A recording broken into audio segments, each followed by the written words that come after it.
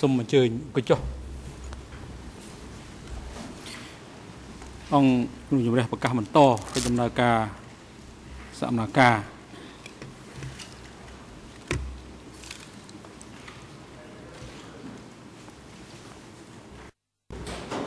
Just one moment. Again, during the break, I noticed that the civil party lawyer is talking to the civil party who is actually giving evidence at this moment. I think it is improper. While the witness or civil party is testifying afterwards, I have no problem with that.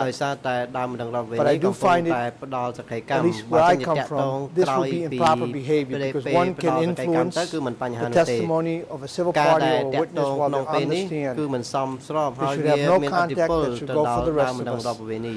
I noticed that one of the civil party lawyers is shaking their head. Maybe in France it's permissible. But at least I would like to know what the rules are here.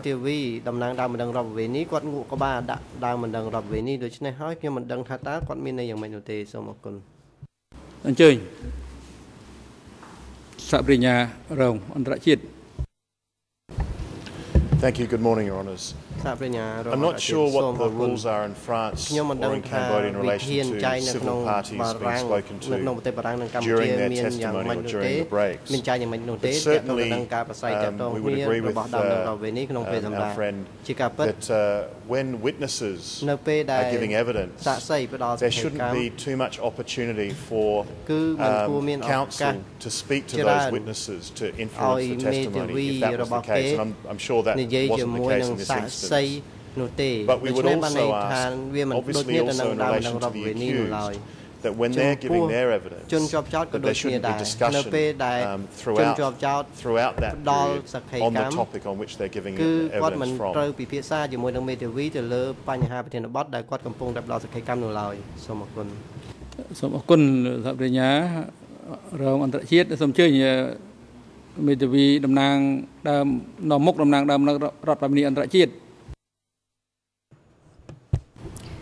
Oui, Monsieur le Président, je crois qu'il faudrait définitivement être clair sur ce sujet des parties civiles,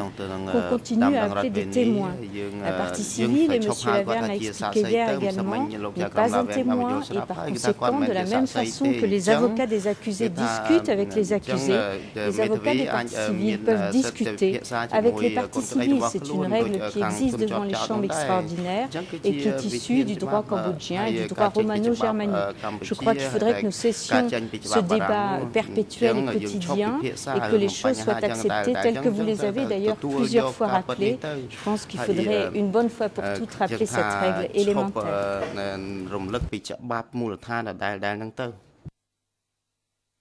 Mr. President, just one minor clarification.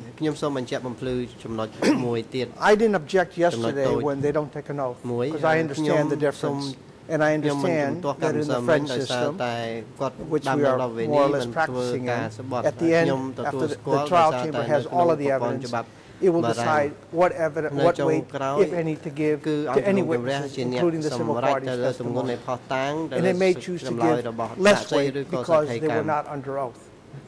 That's a discretionary decision. I do find it, however, if we're going to have a clean and proper trial, that when someone is giving evidence, whether it's under oath or otherwise, during that process, that the parties have no communication with that witness or civil party, with the exception of the accused, which obviously they're entitled to consult with their lawyers, but I agree not in particular with the subject for which they're being questioned. But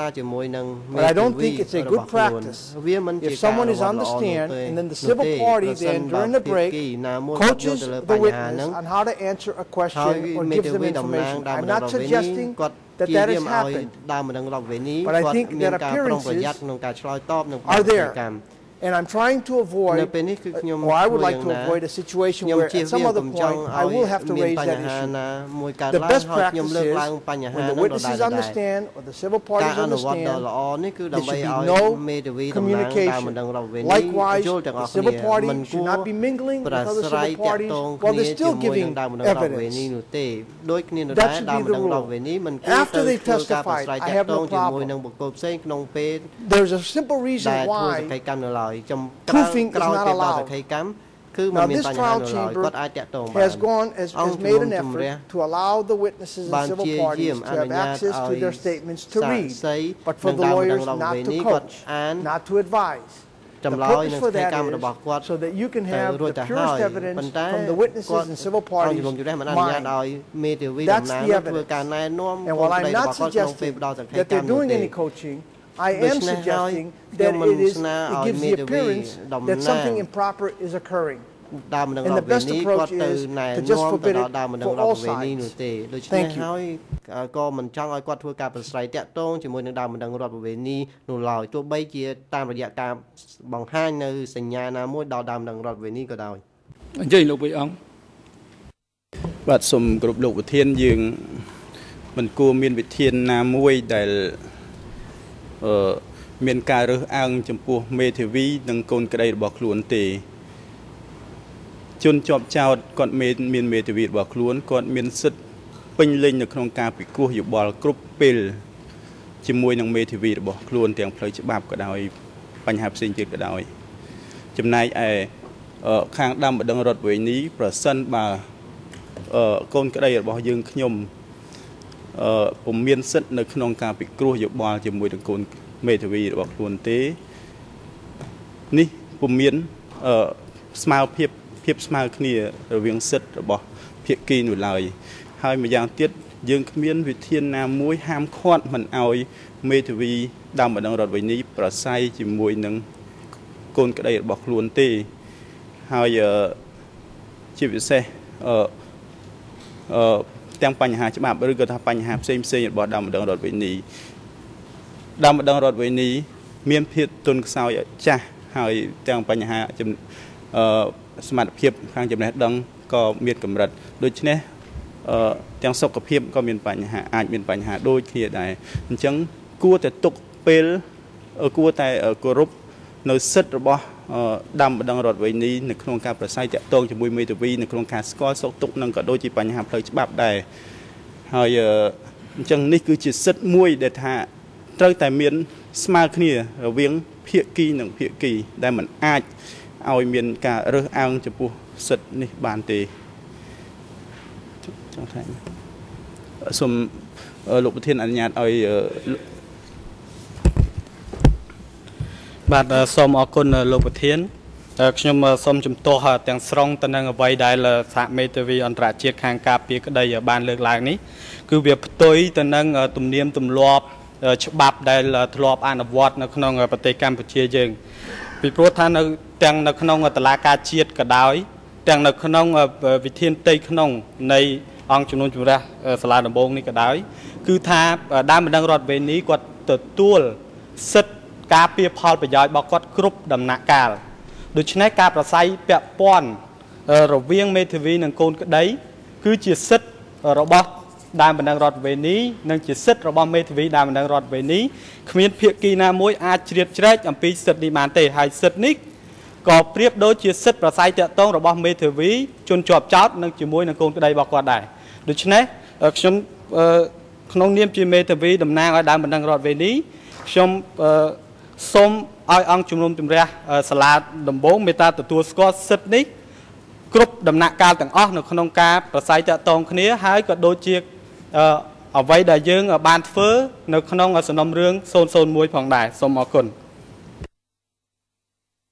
បាទអរគុណហើយបញ្ហានេះដូចជានៅតែមិនទាន់ច្បាស់លាស់ហើយដើម្បីបញ្ជាក់ច្បាស់លាស់ជាការអនុវត្តតាមច្បាប់ជាតិក៏ដូចជាវិធានផ្ទៃក្នុងដែលនោះគឺថាដើមបណ្ដឹងរដ្ឋវិនីក៏ជាភាគីនៃរឿងក្តីដែរដូច្នេះ គាត់មានសិទ្ធិនៅក្នុងការពិភាក្សាប្រឹក្សាយោបល់ជាមួយនឹងមេធាវីរបស់គាត់គ្រប់ពេលវេលានៅក្នុងអំឡុងពេលនៃដំណើរការសកម្មភាពហើយខ្ញុំបញ្ជាក់ឡើងវិញអំពីបទបញ្ញត្តិដែលចែងពាក់ព័ន្ធជាមួយនឹងជនជាប់ចោទនិងសាក្សីដែលបានចែងនៅក្នុងវិធាន88ការបង្ហាញខ្លួនចំពោះមុខអង្គជំនុំជម្រះត្រង់អនុកថាខណ្ឌ2ជនជាប់ចោទមិនត្រូវប្រស្រ័យទាក់ទងនឹងគ្នាទេប្រសិនបើអាចធ្វើទៅបានអ្នកជំនាញនិងសាក្សីត្រូវស្ថិតនៅក្នុងបន្ទប់ផ្សេងដែលមិនអាចមើលឃើញឬឮពីអ្វីដែលប្រព្រឹត្តនៅក្នុងបន្ទប់សកម្មភាពទេនៅពេលស្ថិតនៅក្នុងបន្ទប់នោះសាក្សីមិនត្រូវប្រស្រ័យទាក់ទងគ្នាទេដូច្នេះនៅក្នុងវិធាននេះចែងចាស់បាសលាស់ទៅលើតែជនជាប់ចោទទៅលើតែអ្នកជំនាញសាក្សីតែប៉ុណ្ណោះនេះគឺច្បាស់លាស់ហើយប្រសិនបើមានបទបញ្ញត្តិឯណាដែលជាច្បាប់ជាតិក្តីជាវិធានផ្ទៃក្នុងក្តីមេធាវីការពារក្តីអាចបង្ហាញឲ្យបានច្បាស់លាស់នៅខ្លឹមសារនៃវិធានឬបទបញ្ញត្តិជាក់លាក់ណាមួយដើម្បីយកមកតតាំងអញ្ចឹងច្បាស់លាស់ចាប់ពីពេលនេះតទៅគឺញែកឲ្យបានច្បាស់លាស់រវាងឋានៈនៃការចូលរួមនៅក្នុងកិច្ចដំណើរការនីតិវិធីរវាងឋានៈជាដើមម្ដងរដ្ឋបវេនីនិងសាក្សីដើមម្ដងរដ្ឋបវេនីដែលមានឋានៈខុសពីសាក្សីគឺដោយចូលមកមិនស្បត់ទេចូលមកមានការសិទ្ធិក្នុងការប្រស្រ័យទាក់ទងដោយសេរីជាមួយនឹងមេធាវីរបស់ខ្លួនហើយក្នុងករណីប្រសិនបើដើមម្ដងរដ្ឋបវេនីណាមិនចូលរួមមិនអាចចូលរួមបានគឺវិធាននៃច្បាប់ជាតិក៏ដូចជាវិធានផ្ទៃក្នុងមិនមានវិធានណាបង្ខំឲ្យមេធាវីត្រូវតែចូលខ្លួននាំខ្លួនមកបង្ហាញនៅចំពោះមុខអង្គជំនុំជម្រះទេមានតែសាក្សីឬអ្នកជំនាញប៉ុណ្ណោះដែលមានអង្គជំរះឬក៏តុលាការអាចចាត់វិធានការបង្ខំក្នុងករណីគាត់រឹងរូសមិនរឹងទទឹងមិនព្រមចូលតាមការបង្គាប់របស់តុលាការនេះជាឋានៈខុសគ្នាមួយទៀតគឺដើមម្ដងរដ្ឋបវេនីមានសិទ្ធិក្នុងការលើកឡើងថ្លែងការរៀបរាប់ឬក៏ប្តឹងទាមទារសំណងចំពោះករណីទូទៅនៅតាមច្បាប់ជាតិដោយនៅទីនេះការប្តឹងទាមទារសំណងជាបន្ទុករបស់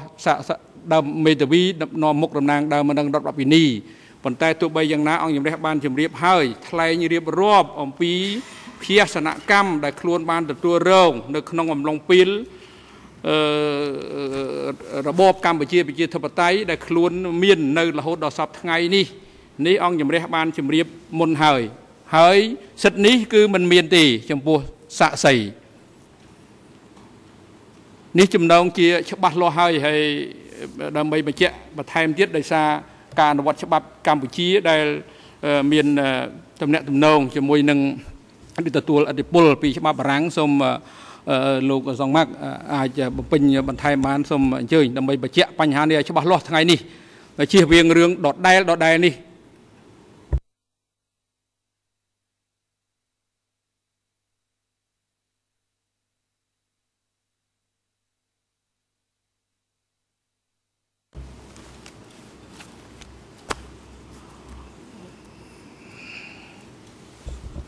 បើមិនមានទេយើងចាប់ផ្ដើមកិច្ចដំណើរការរបស់យើង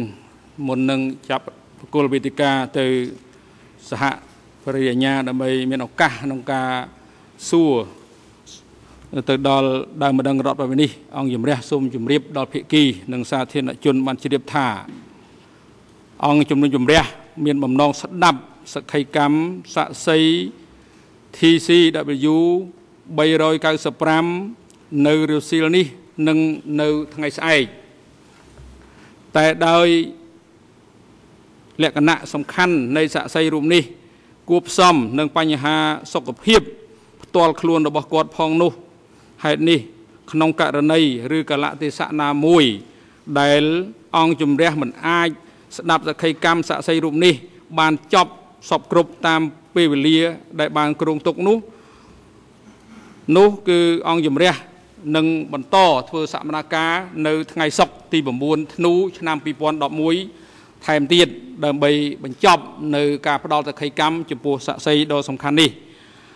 ម្យ៉ាងទៀតដោយសារបញ្ហាបច្ចេកទេសនៃការស្ដាប់សក្ខីកម្មតាមមធ្យោបាយសោតទោះតាមមានការលំបាកនិងបញ្ហាសុខភាពរបស់គាត់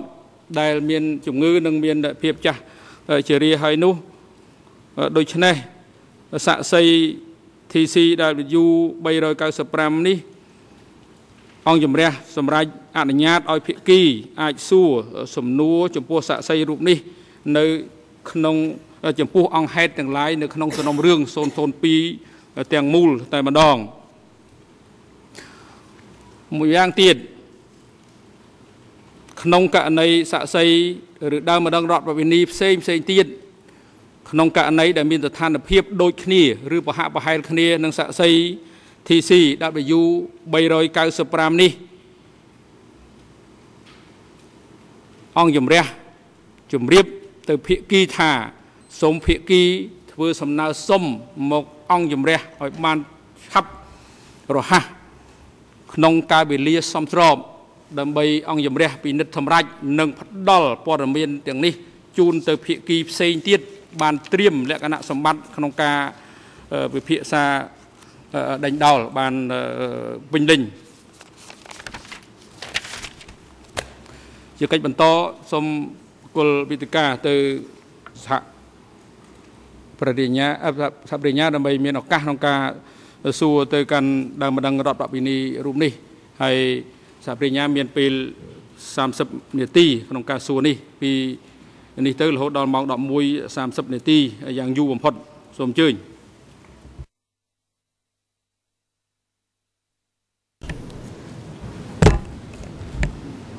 Je vous remercie, Monsieur le Président. Tout d'abord, concernant le délai d'une demi-heure, nous sommes prévenus maintenant et je voudrais vous demander d'être souple avec cette période d'une demi-heure, étant donné les difficultés qui pourraient survenir dans la compréhension des questions en khmer par la partie civile et étant donné aussi que les coprocureurs ont la charge de la preuve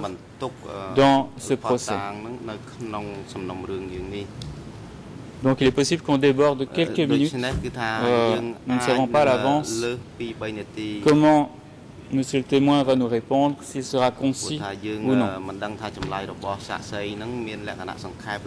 Bonjour et mes respects, Monsieur Romam Youn. Au nom des coprocureurs, on vous remercie d'être venu de loin jusqu'à Phnom Penh et d'accepter de témoigner durant ce procès. Nous allons à notre tour vous poser quelques questions et nous savons bien entendu que le khmer n'est pas votre langue maternelle et donc n'hésitez pas, si vous ne comprenez pas mes questions, de nous le faire savoir. Par ailleurs, si vous ne vous souvenez plus de quelque chose, signalez simplement que vous n'en avez pas de souvenir précis et nous passerons à un autre sujet.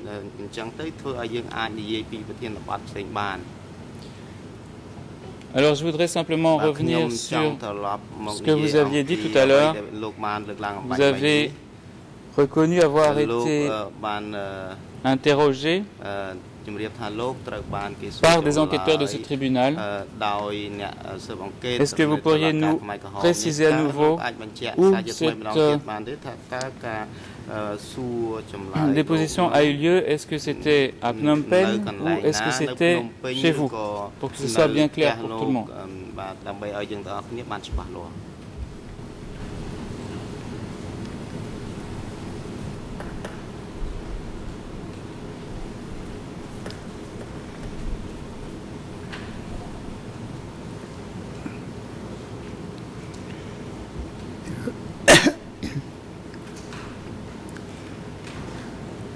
Trong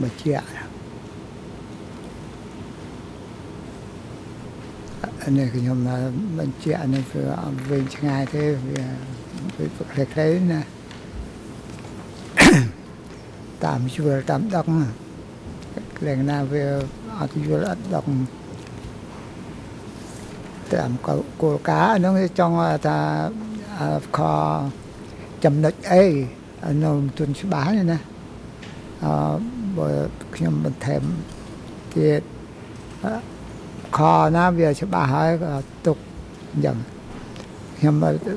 rồi kho nó về mình khơi này nè kho mùi kho pế nè dần đau mới nè dần rồi bọn phụជួយបង្ហាញឲ្យវាចំណុចនេះណាចង់សួរអញ្ចឹងអ៊ំថាអ្នកស៊ើបអង្កេតគេធ្លាប់សម្ភាសអ៊ំធ្លាប់ជួបនិយាយមួយអ៊ំណាសម្ភាសអ៊ំសម្ភាសហ្នឹងសម្ភាសនៅភ្នំពេញឬសម្ភាសនៅរតនគិរីគេសម្ភាសហ្នឹងនៅណាអ៊ំ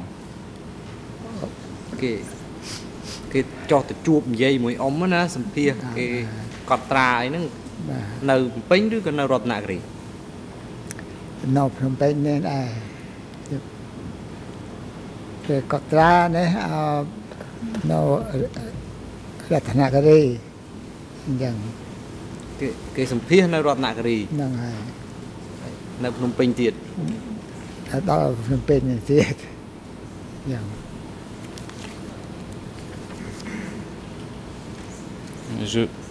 Je crois comprendre qu'en fait, il a rempli donc un formulaire de victimes et peut-être que ça s'est passé à Ratanakiri et puis qu'ensuite il a été interrogé à Phnom Penh par les juges d'instruction. Je voudrais revenir au moment où vous êtes engagé, vous avez été recruté dans le mouvement révolutionnaire au nord-est. Est-ce que vous vous souvenez à quelle période les Khmers rouges sont-ils arrivés dans la région de Stung Treng?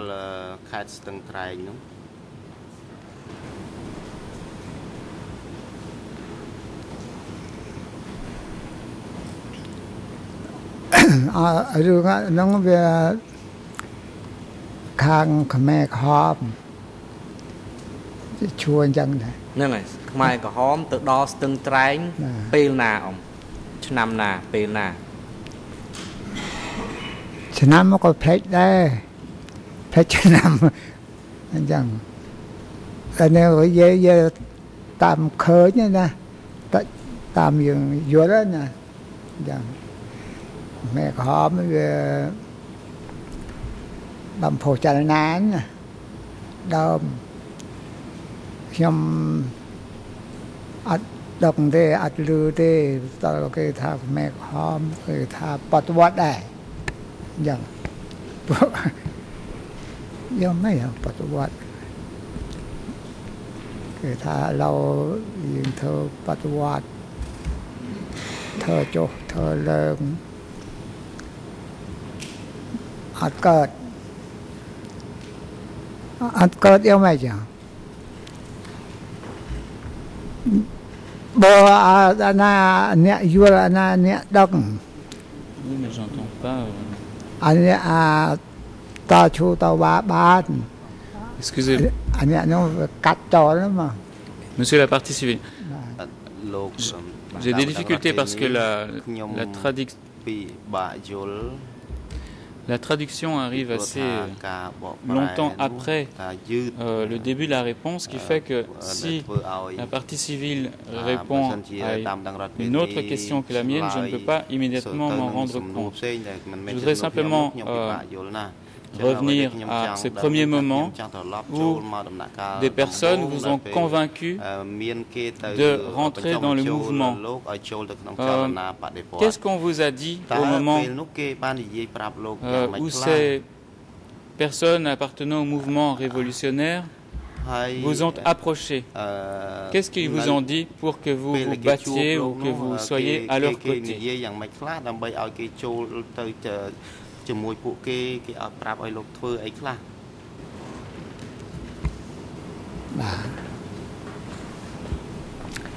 កាលហ្នឹងគេប្រាប់ដែរយើងធ្វើបដិវត្តដើម្បីបំរើជាតិបំរើជាតិរំដោះប្រទេសយ៉ាងបំរើជាតិដើម្បីកសាងឲ្យជាតិវាចម្រើនឆាំគីគ្នាមិនដូរមិនដាកសាងជនបទកសាងទីក្រុងអញ្ចឹងអាហ្នឹងបញ្ហាផ្សេងៗវាដូចវាអត់ឃើញដល់ធ្វើចុះធ្វើឡើងហើយកឃើញតើកសាងយ៉ាងម៉េចវាប្រទេសក៏មិនកើតភូមិក៏មិនកើតអញ្ចឹងហើយកសាងយ៉ាងម៉េចក៏មិនចេញអញ្ចឹងអានោះត្រង់នេះវាអត់កើតទេ Merci.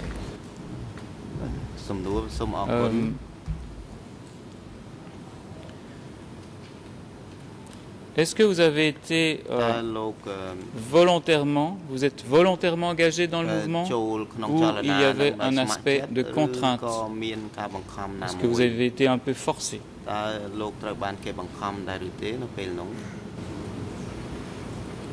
ពេលហ្នឹងគេបង្ខំខ្លះយើងចង់ឃើញខ្លះណាគេបង្ខំចង់ធ្វើកម្មបាលដឹកនាំបើរឿងដឹកនាំកម្មបាលដឹកនាំអប់រំកម្លាំងសហគមន៍ទាំងអស់បើអញ្ចឹងវាខ្លះវាយល់ខ្លះវាអត់យល់អញ្ចឹង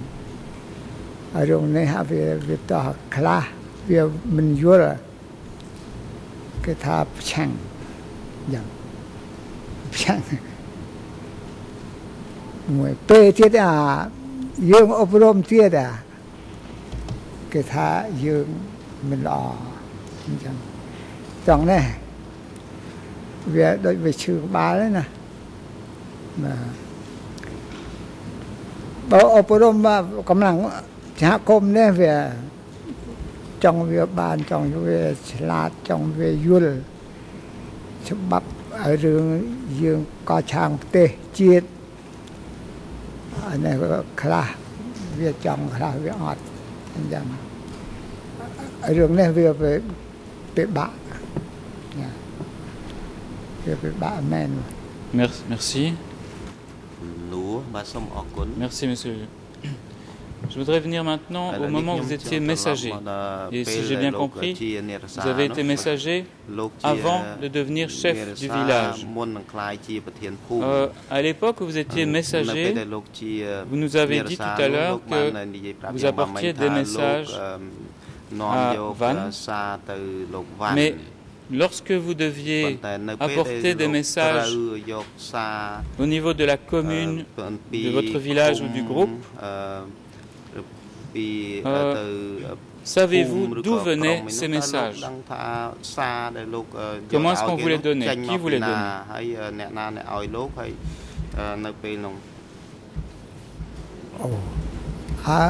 រឿងហ្នឹងខ្ញុំអត់ឃើញតែបងវ៉ាន់គាត់ចុះធ្វើការណាអានេះគាត់មានឈ្មោះអីគេជូនឲ្យតាមកម្មបាលគាត់ធ្វើការណាគេជូនឲ្យអញ្ចឹង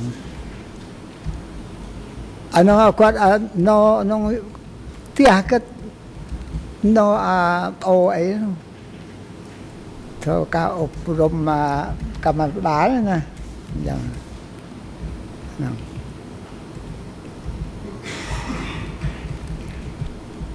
ធ្វើចុះធ្វើលើកថាដូចវាមិនឃើញថ្លៃអីមិនต้องទៅណាមកណាវាបាត់ជឹកទៅយ៉ាងវាបាត់ទៅ Merci. Lorsque vous étiez donc lorsque vous étiez dans cette zone nord-est à cette époque-là, comment était organisée la zone? Est-ce qu'il y avait plusieurs échelons administratifs en dessous de la zone et jusqu'au village?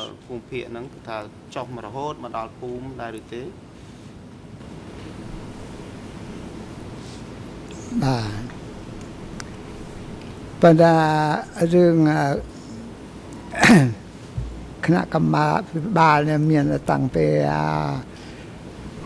ជ្រុកឃុំដល់ភូមិយ៉ាងដល់ភូមិដែរបញ្ហាការគេឆាប់ឆាយផែនការវាឆាប់ឆាយតាមវិជារយៈការចតាំងដែរយ៉ាង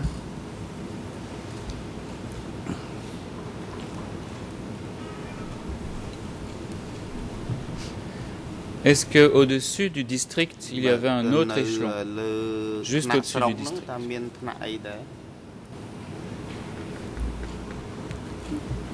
Non, quand chok, mien penka ega opurum tam chok, kanong chok na ai, yang bo penka pe thna lơ srok tiết mien ấy ông, lơ srok tiết. Thiên khum kê tiệt. Lơ srok, srok lơ khum, khum phum. Lơ srok tiết mien ấy tiệt. Anh em mới mò về này hỏi, ông cả về lơ này nè, mà. Về lơ phum mien ấy, về lơ phum. Phum về mò về khum nó bàn phum. Cái xe để giả về dân, mà.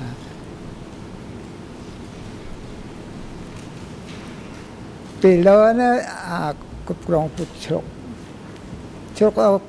cục rong khom. Vì na cục rong lơ srok. Lỡ chốc này bây giờ miền cái xe về đây, anh ta tăng về đồ đồng mía, chốc đồng mía, khét cái mò tam xe lịa khét từng này. Đào chốc đào phu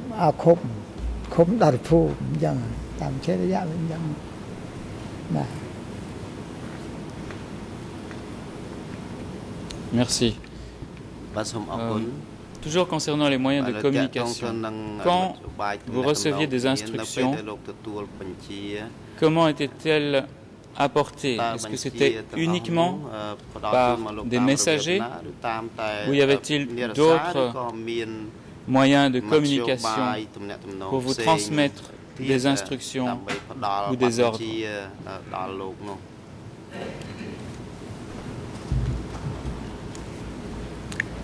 Cả bên nó với miền cả pro pla, về miền cả nghe về tiện tòng hào kêu chùm ấy nè, rằng hỏi hồi tết đường sẽ đáp về phía cả này hỏi vừa mò chập chài của ông phùm luôn em, rằng miền tây bên năng thế. Chẳng tụi po miền tụi ca này nôm bị nặng lớn tam nửa xá rồi có tam ấy ông tam nè rốt spot rồi có mấy tam cái hào chùm đấy cái hào bị chùm bà cái hào tam khúc cái chốc cái chốc tổ khúc nó chốc tổ phù dần nhân tam chế đi ạ.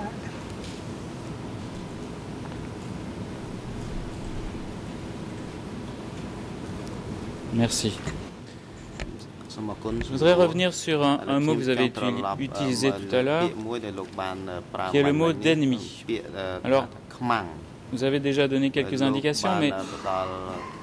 pour Angka, avant 75, qui était défini comme étant un ennemi? Est-ce que c'était un ennemi unique ou pouvait-il y avoir plusieurs sortes d'ennemis? Et dans ce cas-là, Est-ce que vous pouvez nous en dire plus sur qui pouvait être considéré comme ennemi?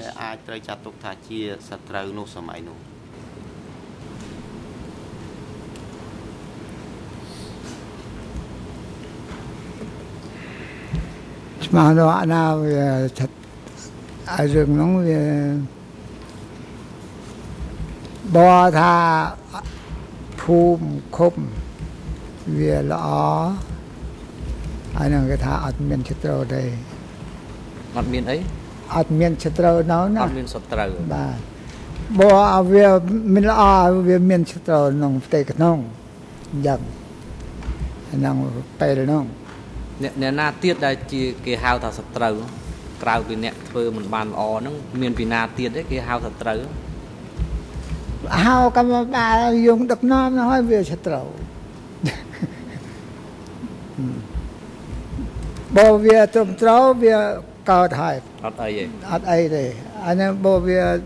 mình trâu nữa về bạc tài tao này trâu rồi khăm mang thôi giờ miền tôm nào anh nói ấy dương thao về cho nó khôi khát đó nha về rừng nó ở phần mài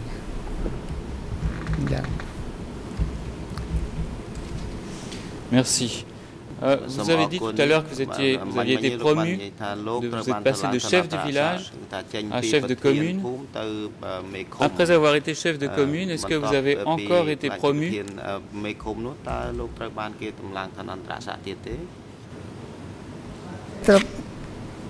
Trầm chốc là bị phốm là khốm là cho không sốc là bên này.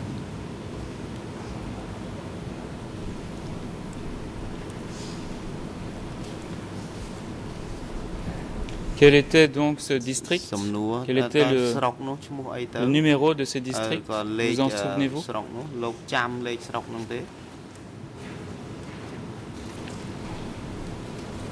Sọc nóng môn nóng bộ anh ông bỏng bùn của mẹ đây thở đấm nàng sọc đấy nè đó là hai nó nhưng mà lòng tao nhóm trâu nhóm thiệt nhóm hai bè nó khốm đấy nè cột xua thà pel ông thơ nơi sọc nó sọc chmua ấy sọc nó đồng miền ở miền lê chứ ấy sọc đồng miền Je vous remercie. Comment s'est passée cette nomination? Vous avez dit précédemment que les nominations se faisaient lors de réunions. Est-ce que c'est à l'occasion d'une réunion que vous avez été nommé chef du district d'An Dong Mis?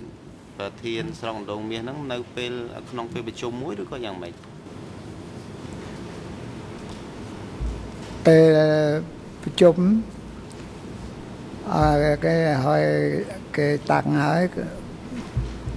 cái cô cái cục rong đó ประมาณคมนะ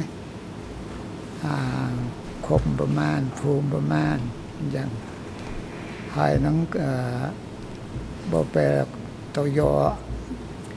ที่เพียบกาไปธนาเลอหาวต่อคมอย่างหาวตับคมน้องอย่างจังก็จังสู้กอดท่าก็จังสู้อมท่าគេចាត់តាំងអ៊ំឲ្យនៅធ្វើការនៅស្រុកហ្នឹងពេលប្រជុំគេចាត់តាំងឲ្យធ្វើការនៅស្រុកហ្នឹងហ្មងបាទ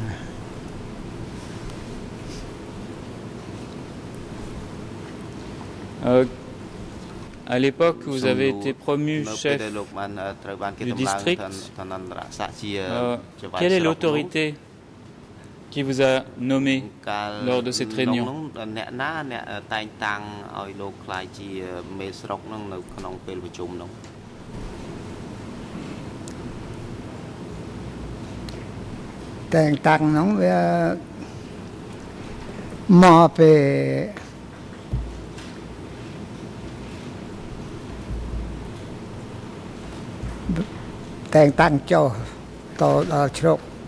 មកពេលខេតហ្នឹងហើយវាចុះទៅជ្រុកហ្នឹង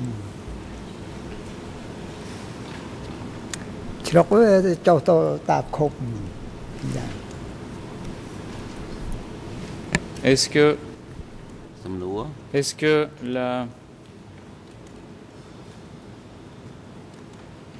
que quand vous dites province, c'est ce que j'entends en français, est-ce que ça veut dire c'est l'équivalent de la zone ou c'est différent?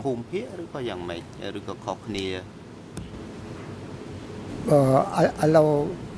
khét phùm phia mà đông nó mò tàu phùm phia dương ở lâu hào khét ở nông phùm phia dân sớm mai nung cái hào phùm phia ở lâu khét nó chân pe cọt sú ông dậy pia phùm phia dậy pia sớm mai nung chân mà phùm phia. Est-ce que vous vous souvenez de qui était alors le chef de la zone ou de la province à l'époque de votre nomination?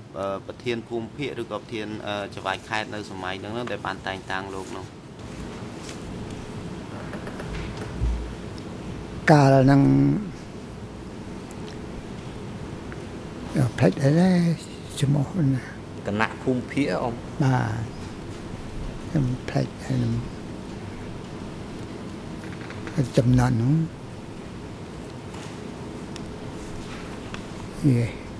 viết lên được rồi không khơi mà merci. Cela a été consigné en fait dans votre audition précédente, donc je pense qu'on pourra s'y référer si votre mémoire s'est détériorée depuis lors. Je voudrais encore poser 2-3 questions. Est-ce que dans la zone du nord-est, est-ce qu'il y avait une structure militaire? Est-ce qu'il y avait une division de l'armée qui était stationnée sur place?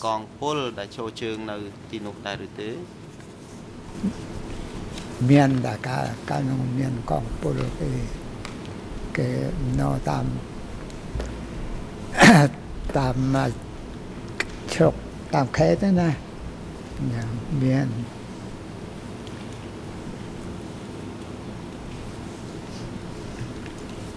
Est-ce que vous vous souvenez du nom d'une ou plusieurs divisions qu'il y avait dans votre zone nord-est, désignées peut-être par un numéro?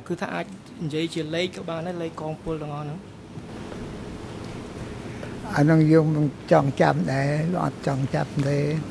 chăm ấy ông lấy còn pol lấy bẩn man ô chạm để lư tam lư tha có.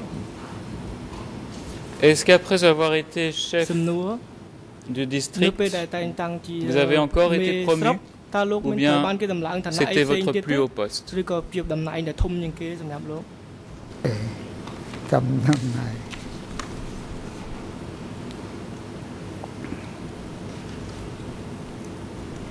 chọc cho tao không cho tao phùm.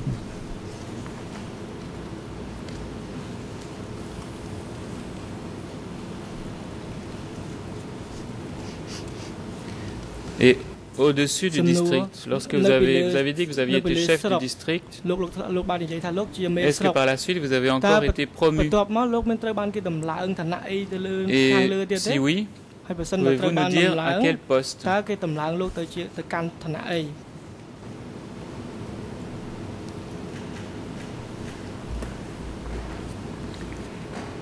Anh muốn bốn cái tạ vềบัญชีของผู้ให้ผู้ไม้บัญชีนคมอย่าง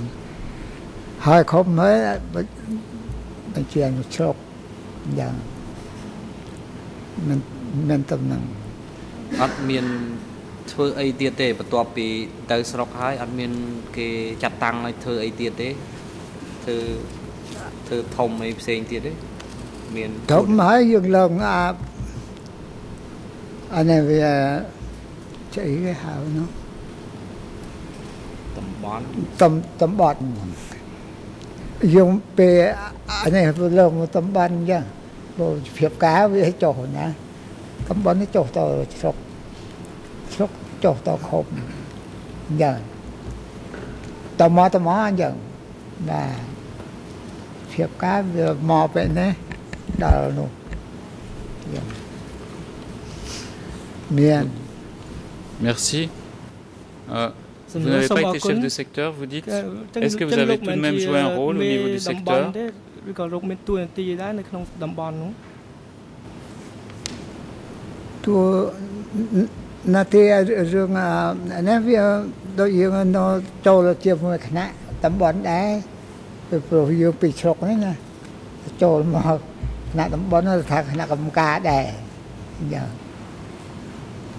Dân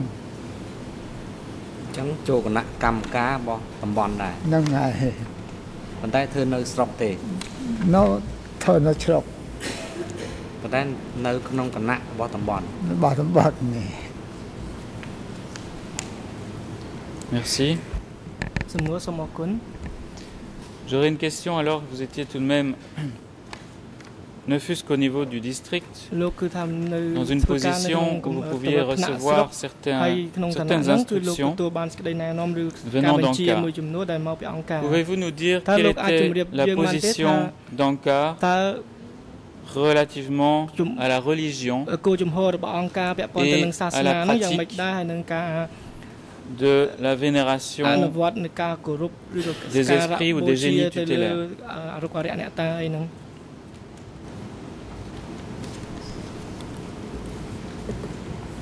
Rừng nó không được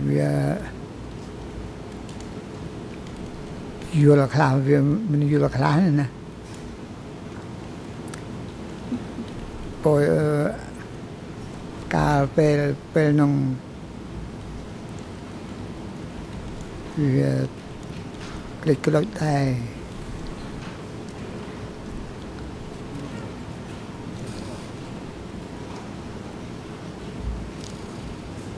về chọc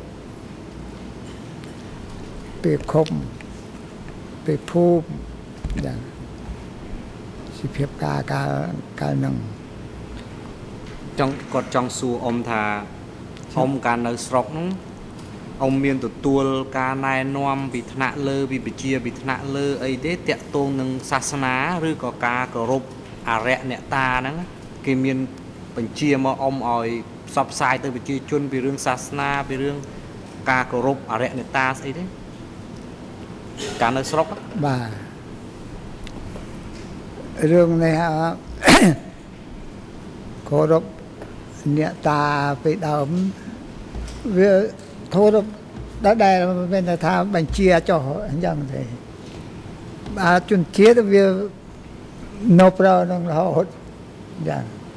ហ្នឹងហើយវាទំរៀបទម្លាប់នេះណាយ៉ាបែរគាត់ចុះតដឹកនាំអីផែនការហ្នឹងទេសហគមន៍ធ្វើខ្លួនឯងយ៉ាង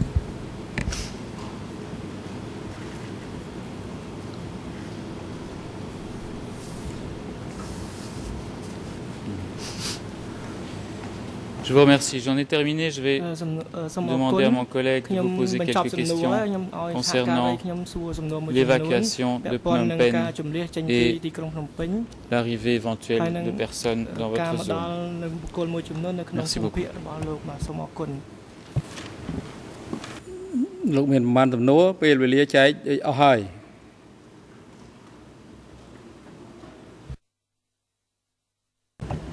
ខ្ញុំសូមអនុញ្ញាតពីលោកប្រធានដើម្បីសួរសំណួរប្រហែលជា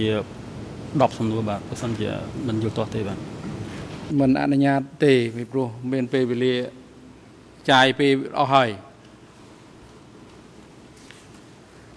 ឥឡូវចប់តំណឹងហើយណាត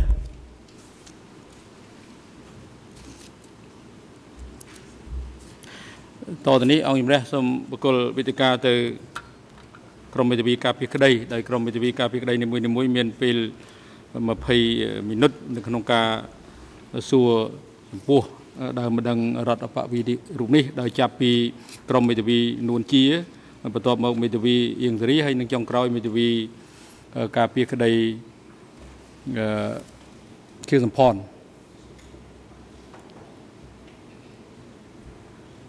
យ៉ាងមិនទៅលោកប្រញ្ញារងអន្តរជាតិ Your Honours, if I can just raise a general point at the moment in relation to time allocation. I think at the commencement of the hearing, Your Honours decided to not have time allocations and see how the proceedings progress. And I understand now that it appears with the civil parties and witnesses that there will be time allocations. In relation to this witness, the prosecution in their pleading on the 28th of January suggested that this witness would take about 2.5 hours, and on the basis that the prosecution would have about a third of that questioning time. And we understand that the time allowed today was a little bit shorter than that. What I would ask, Your Honours, is that you advise, if it's possible, that you advise the parties on the length of questioning that they will get in relation to the next witness and the following witnesses and civil parties to come. Of course, unless we know that, it's very difficult to prioritise and determine how much would be asked of the witness, whether it be 3 hours or half an hour or 2 hours. And I would also ask that, if possible, if Your Honours could make reference to the prosecution's request, our time predictions that were filed on the 28th of January, E9/4.1, and ask that the times allowed be consistent with those that are provided. But in any event, if we had advance notice of the timing, particularly for this afternoon and for next week, it would certainly help in our preparation so that we can assist Your Honours as best as possible. Thank you. បាទអរគុណច្រើននៅការកត់សម្គាល់នេះហើយអង្គជំរះសូមជម្រាបថាកាលវេលាដែលយើងបានជម្រាបជូនដោយសារការពិភាក្សាគ្នាលើបញ្ហានេះនៅតែជួបប្រទះការលំបាកហើយអង្គជំរះរក្សាសិទ្ធិចុងក្រោយគឺថាពេលវេលានឹងមានការកំណត់កម្រិតកំណត់ដោយសារការកត់សម្គាល់នៅការសួរសំណួរកាលពីម្សិលមិញហើយក៏ប្រហែលគ្នានឹងព្រឹកមិញនេះបានន័យថាសំណួរដដែលជាច្រើននៅក្នុងករណីខ្លះសំណួរមិនជាប់ពាក់ព័ន្ធជាមួយនឹងខ្លឹមសារនៃដែលបង្ហាញនៅក្នុងកថាខណ្ឌដែលរបស់សហជីវកម្មស៊ើបអង្កេតបានធ្វើការចោទប្រកាន់នោះទេឧទាហរណ៍សួរថាពីរចនាសម្ព័ន្ធសួរដល់ថាមេឃុំហ្នឹងឃុំកហ្នឹងឈ្មោះអីខ្លះឃុំខហ្នឹងឈ្មោះអីខ្លះនោះឈ្មោះអីខ្លះហ្នឹងវាមិនមែនជារចនាសម្ព័ន្ធទេបើអាចសួរថាបើកាលពីហ្នឹងគណៈកម្មការឃុំហ្នឹងមានប្រមាណរូបការចាត់តាំងសម័យហ្នឹងភូមិហ្នឹងប្រមាណរូបដល់ទៅសួរទាំងឈ្មោះទៅទៀតនោះជាការចាយពេលវេលាគួរតែកម្រិតកំណត់ឲ្យបាននៅការជ្រើសរើសនៅខ្លឹមសារដែលវាសំខាន់នៅក្នុងការសួរអញ្ចឹងហើយបានជាអង្គជំរះមិនអាចបដិបដោយសភាពការនេះបានទេទី2បញ្ហាដែលយើងបានប្រឹងប្រែងនេះដោយសារមូលហេតុនៅរសៀលនេះបញ្ហាការរៀបចំធ្វើការសួរសាក្សី395ត្រូវធ្វើតាមប្រព័ន្ធសោតទស្សន៍ដែលស្ថានភាពនៃបញ្ហាសុខភាពរបស់គាត់កំពុងតែប្រឈមខ្លាំងហើយស្ថានភាពមិនអំណោយផលឲ្យអង្គជំរះពជាពេលលើបញ្ហានេះបានទេនេះហើយដែលធ្វើឲ្យមានការប្រែប្រួលបញ្ហាមួយទៀតយើងគ្រោងហើយលើបញ្ហាពេលវេលាយើងសួរជនជាប់ចោទគាត់មិនអាចដំណើរការបានសួរតែមួយរយៈពេលគាត់សុំមិនឆ្លើយទៀតដោយសារបញ្ហាសុខភាពដោយសារគាត់ចាស់គាត់លទ្ធភាពឆ្លើយប៉ុណ្ណឹងយើងបង្ខំយកឲ្យគាត់ឆ្លើយជាការអសិលធម៌គ្មានសិលធម៌ជាកំហុសមួយការបង្ខំយកចម្លើយរបៀបនេះតែបើសិនបើយើងកំណត់ថាលើពេលមួយអាទិត្យនេះយើងសួរជនជាប់ចោទយើងសួរអត់បានទេតែពេលវេលាទៅធានាចោលនេះជាបញ្ហាប្រឈមហើយអង្គជំរះរំពឹងប្រមើលមើលថា ការសិក្សាបទពិសោធន៍ពីមួយថ្ងៃទៅមួយថ្ងៃនេះពីនៅសប្តាហ៍ក្រោយឬក៏ចូលមកវិញនៅក្នុងអំឡុងដើមខែមករាទំនងជាអង្គជំរះនឹងមានមូលដ្ឋានក្នុងការគិតគូរថាតើកំណត់កម្រិតកំណត់របៀបណាដើម្បីឲ្យដំណើរការគ្រប់គ្រងសកម្មភាពនេះមានប្រសិទ្ធភាពជាងនេះប៉ុន្តែចំពោះមុខនេះគឺត្រូវមានពេលវេលាកម្រិតកំណត់នេះគឺយើងខ្ញុំបានប្រើពាក្យមួយគឺនៅភាពបត់បែនដែរនៅក្នុងការគ្រប់គ្រងកិច្ចដំណើរការសកម្មភាពតែទោះបីយ៉ាងណាគឺអង្គជំរះអរគុណនៅការកត់សម្គាល់របស់លោកប្រាជ្ញារងអន្តរជាតិ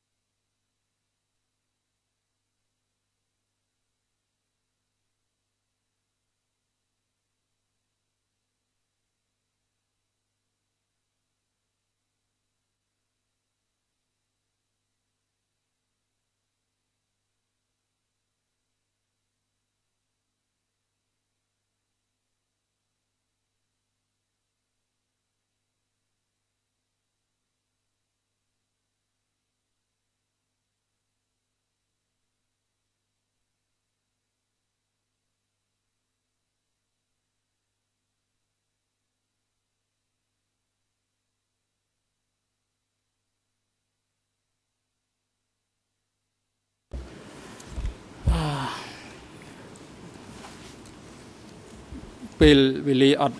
រងចាំយើងទេដោយសារយើងមានបញ្ហាជាច្រើនដែលខុសពីផែនការដែលបានប្រមាលមើលនឹងគ្រោងទុកសម្រាប់សួរដេញដោលឥឡូវនេះដើម្បីច្បាស់លាស់ពីព្រោះពេលវេលាដូចជាអស់ហើយសម្រាប់មេធាវីការពារក្តី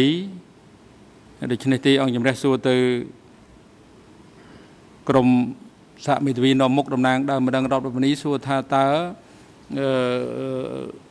នៅសប្តាហ៍ក្រោយហ្នឹងអាចនាំគាត់អាចមកលោករមមយុននេះមកកាន់សកម្មភាពបានទៀតដែរឬទេ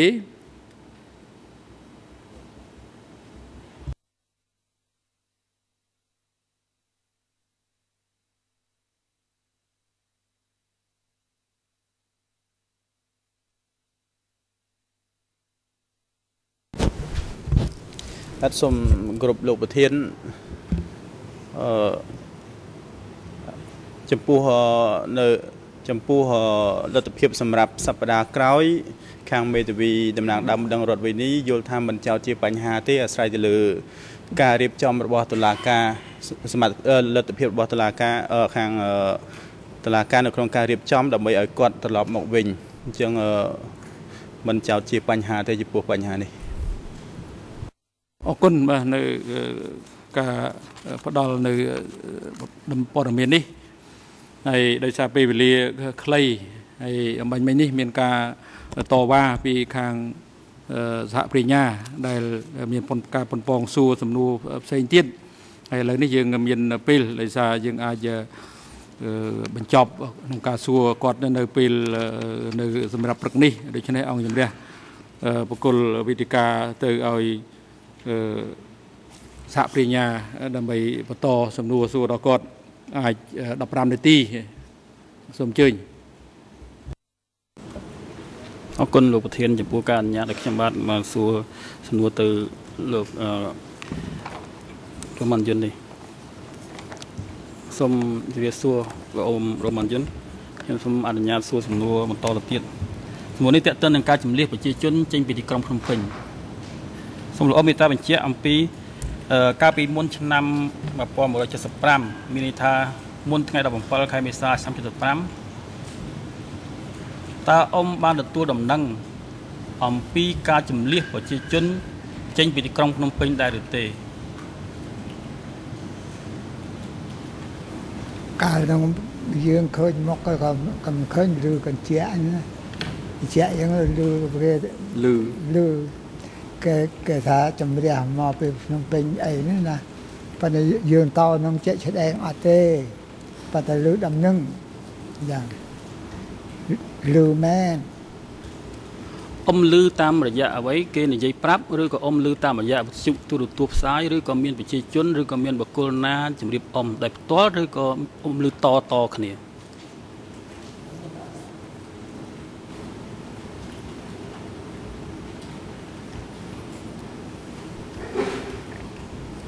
លឺ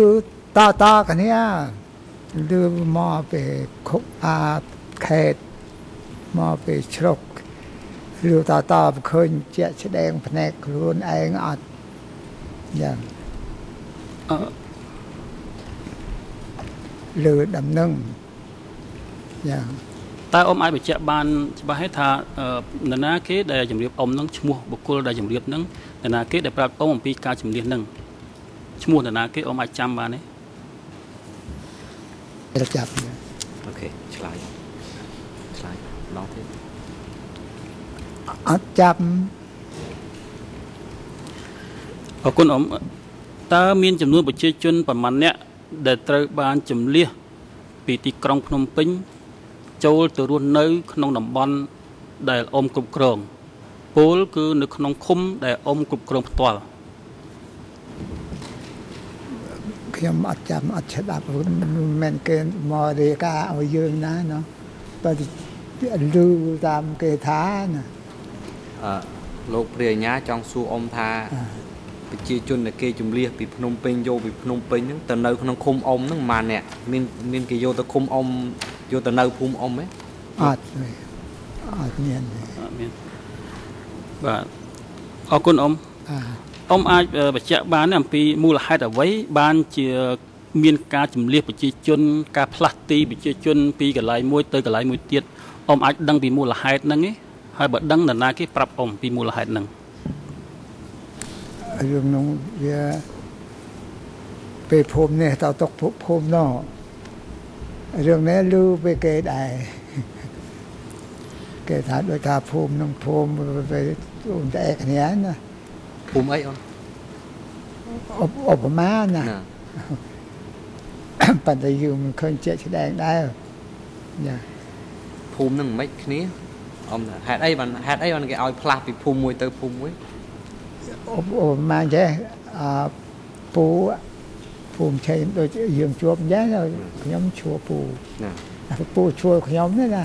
មានតែនឹងដែរឃើញជាក់ស្ដែងតែផ្នែកក៏អត់ឃើញដែរយ៉ាង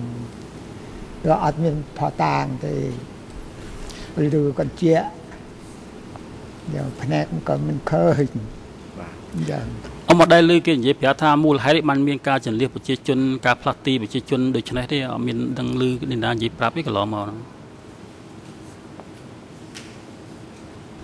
ឆ្លើយបានដឹងទេអ៊ំមូលហេតុដែលគេឲ្យផ្លាស់ទីពីភូមិមួយទៅភូមិមួយហ្នឹងមានដឹងថាគេមកពីហេតុអីទេវាឆ្ងល់វាអត់ដឹងហ្នឹងហើយវាឆ្ងល់ណាស់ អរគុណអ៊ំខ្ញុំសូមសួរបន្តទៀត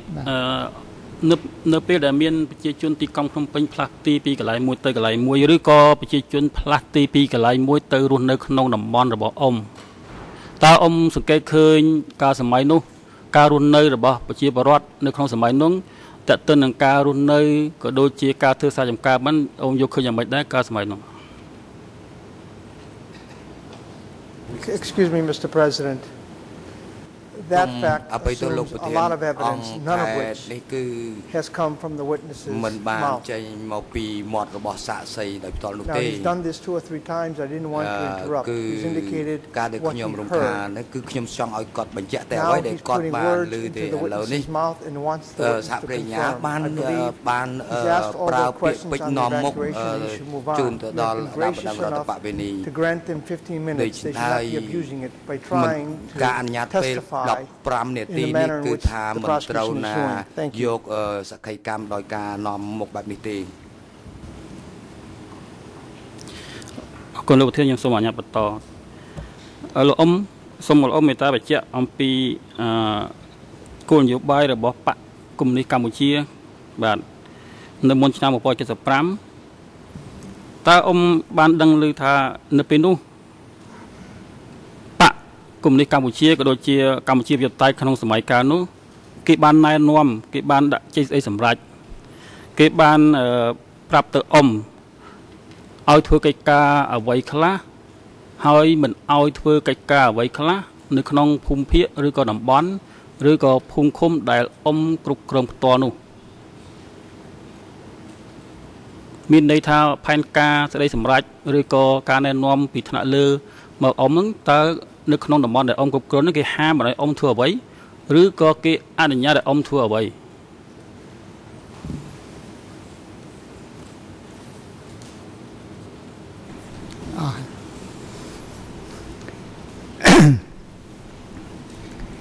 កាលហ្នឹងខ្ញុំធ្វើតាំងគេធ្វើការក្នុងឃុំហើយធ្វើការក្នុងឃុំធ្វើក្នុងជ្រកយ៉ាងធ្វើក្នុងជ្រកណាកាលនោះយ៉ាងម៉េចគេថាខ្ញុំនេះប៉អីគេថាហៅខ្ញុំក៏មិនដឹងខ្ញុំថាប៉អីទេប៉កម្ពុជាប៉ុន្តែគេទៅជុំឆែកថាខ្ញុំទៅប៉អីអញ្ចឹងគេបានចាប់ខ្ញុំទៅដាក់ក្នុងពេញដែរយ៉ាងប៉ុន្តែចង់និយាយថាមុន75ហ្នឹងខាងបដិវត្តហ្នឹងគេប្រាប់ប្រជាជនហើយនឹងអ៊ំហ្នឹងឲ្យធ្វើអីខ្លះហើយគេមិនឲ្យយើងធ្វើអីខ្លះកាលនោះអ៊ំបាទកាលហ្នឹងផែនការដែលថារឿងចាត់ចែងក្នុងភូមិក្នុងឃុំប្រាប់យើងធ្វើគេឲ្យធ្វើអីឲ្យធ្វើអីធ្វើគណៈកម្មការភូមិចាហើយយើងនៅធ្វើក្នុងឃុំយ៉ាងហ្នឹងបើយូរទៅជួការជួនការងារគេក្នុងស្រុកវាច្រើនពេកវាឲ្យខ្វះមនុស្សទៅជួយក្នុងមលយៈយ៉ាងមានប៉ុណ្ណឹងអរគុណអ៊ំខ្ញុំសូមសួរបន្តទៀតតើទៅនឹងការរៀបអាពាហ៍ពិពាហ៍របស់ប្រជាពលរដ្ឋនៅក្នុងសម័យកាលនោះនៅក្នុងតំបន់ដែលអ៊ំគ្រប់គ្រងតើការរៀបចំអាពាហ៍ពិពាហ៍ការរៀបការប្តីប្រពន្ធនៅសម័យនោះយ៉ាងដូចម្ដេចដែរអ៊ំការប្តីប្រពន្ធកាលនោះអត់ការទេការចំណន់ធ្វើម៉េចបើនេះវាត្រូវការគ្នាអានេះវាត្រូវអានេះត្រូវក៏យកគ្នាទៅយកអត់ការគ្រប់គ្រងសម័យបដិវត្តន៍ហ្នឹងហើយអាចចំណន់ពោទេណាមុននឹងមុនការមុន về bao trong cùng chả chả rồi đó nè đó là mai nè trong cùng nó hốt nè với bàn cà thì nhận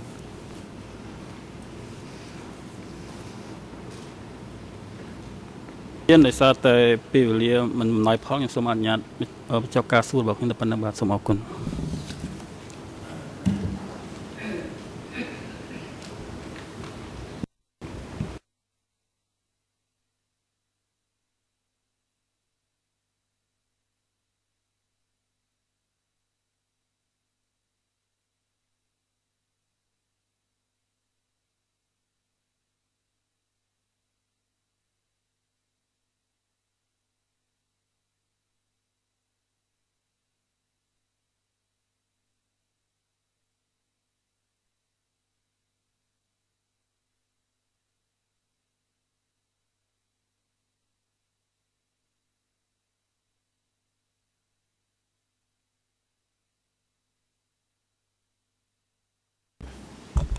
Con lục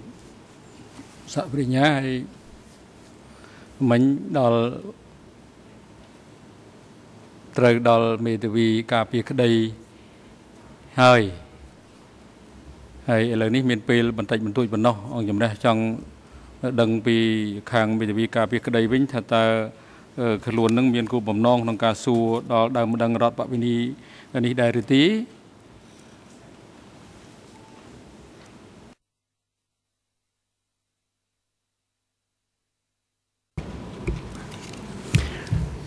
Sông Cờ Lục Thiên khém luôn khém cái mê vi cà phê lục nôn chia bốc tầng mê vi anh đã chết năng khém miền Bắc Hải chia cả làm màu bên em chưa thà phê lý mình ăn ở nhà đấy thì bà con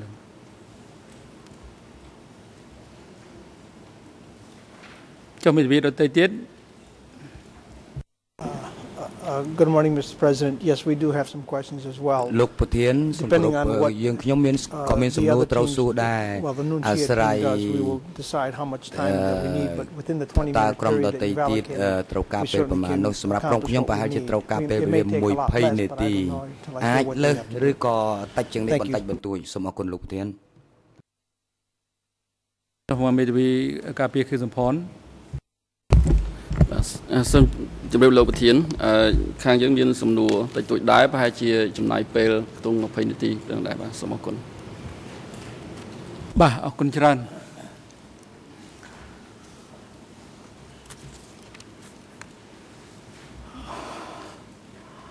ឥឡូវនេះដោយសារពេលវេលាមិនអំណោយផលនៅក្នុងការស្ដាប់នៅសក្ខីកម្មរបស់ដើមដឹងរដ្ឋវិនីរមយន្តដោយហេតុនៅរសៀលនេះអង្គជំរះត្រូវធ្វើសកម្មភាពសាក់សីដែលបានជម្រាបជូនរួចហើយដូច្នេះអង្គជំរះអរគុណចំពោះលោករមយន្ត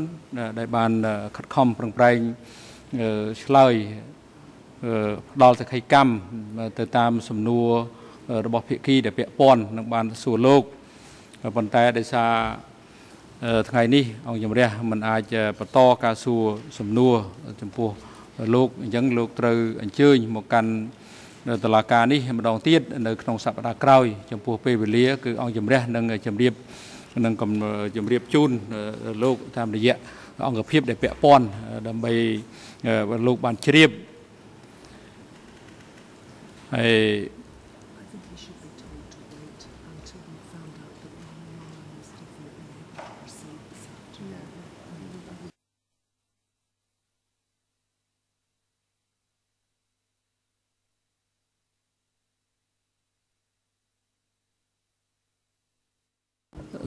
Some change, Luke Smith. Thank you, Your Honours. Bearing in mind that Your Honours has given the prosecution leave to lead the witness this afternoon, witness 395, we would ask for an hour and a half for that examination. And also, whilst I'm on my feet, I would ask Your Honours, do Your Honours envisage any other witness tomorrow or accused testifying other than 395. That would really help us with our preparations for tomorrow, and I think the other parties as well. Thank you.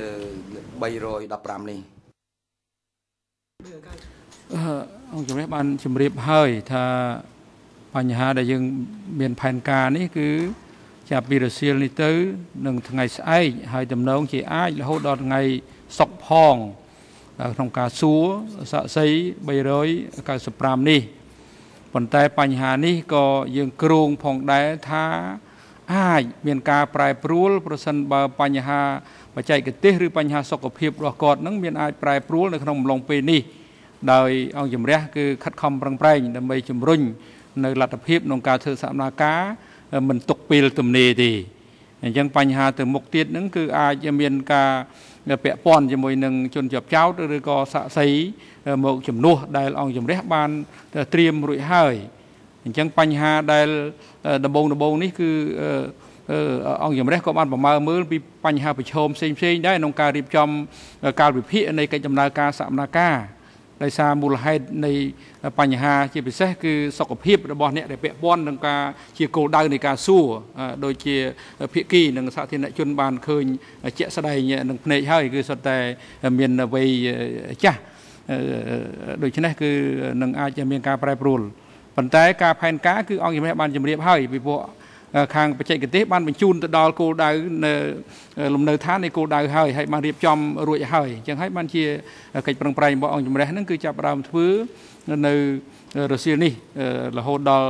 ថ្ងៃស្អែកឬក៏ក្នុងករណីចាំបាច់គឺរហូតដល់ថ្ងៃសុក្រទៀតដោយសារសារៈសំខាន់នៃសាក្សីហើយបញ្ហាសុខភាពបើមិនយើងអាចសួរទៅមានការហត់ការអីអញ្ចឹងក៏ដូចគ្នានឹងជនជាប់ចោទឬក៏សាក្សីដទៃដែលដើមម្ដងរដ្ឋប្រវេណីដែលមានវ័យចាស់ដូចបានយើងបានឃើញពីព្រឹកមិញអញ្ចឹងសូមមានការប្រុងប្រៀបត្រៀមនៅគោលដៅដែលត្រូវសួរដែលយើងបានរៀបចំផែនការសម្រាប់ពីថ្ងៃ5រហូតដល់ថ្ងៃ16ហ្នឹងគឺត្រៀមទាំងអស់គ្នាគ្រប់ភាគី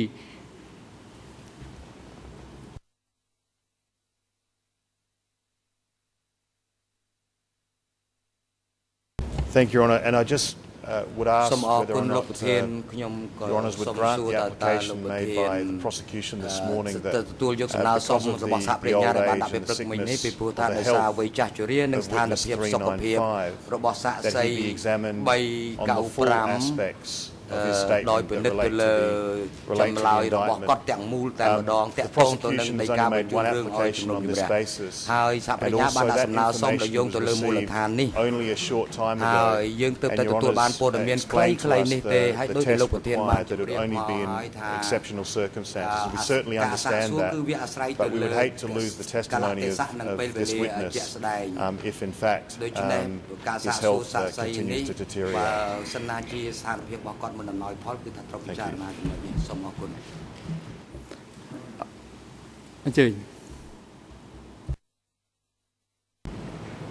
Good morning, Your Honours. What is Plan B? Is that Roman Yun, Clan Fit, or Nunchia? You mentioned Plan B. What is Plan B?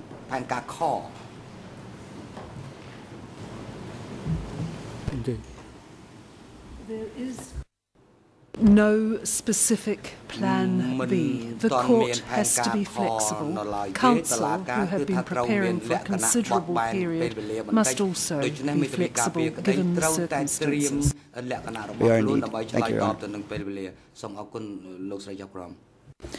សូមជម្រាបជូនព្រះញ្ញារងថាខ្ញុំជាប្រធានអង្គជំរះដូចជាពេលដែលឈប់សម្រាកហើយចូលមកវិញគឺបានជម្រាបជូនដំណឹងច្បាស់លាស់អំពីការអនុញ្ញាតឲ្យសួរសាក្សី TCW 395 នេះនៅចំពោះអង្គហេតុដែលបានចោទប្រកាន់ទាំងមូលក្នុងដីកាដំណោះស្រាយបើមិនច្បាស់ទេមើលបតិចរិកប្រហែលជាច្បាស់លាស់ហើយ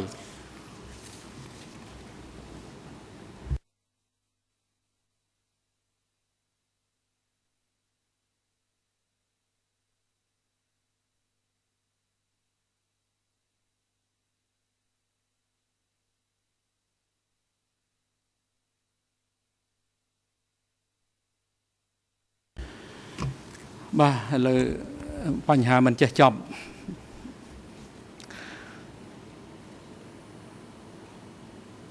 ឥឡូវនេះអង្គជំរះបន្ថែមបន្តិចទៀតដោយសារ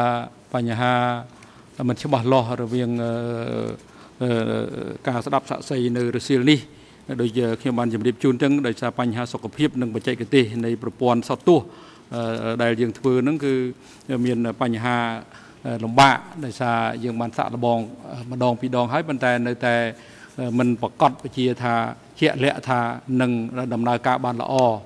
ដូច្នេះដើម្បីជាការត្រៀមលក្ខណៈសម្បត្តិសម្រាប់សកម្មភាពរសៀលនេះឲ្យបានប្រព្រឹត្តទៅដោយមិនខាតពេលនោះអង្គជំរះតម្រូវឲ្យលោករមមយុនមានវត្តមាននៅក្នុងកិច្ចនៅក្នុងរសៀលនេះនៅអវតកយើងដើម្បីត្រៀមលក្ខណៈថាប្រសិនបើយើងមិនអាចធ្វើ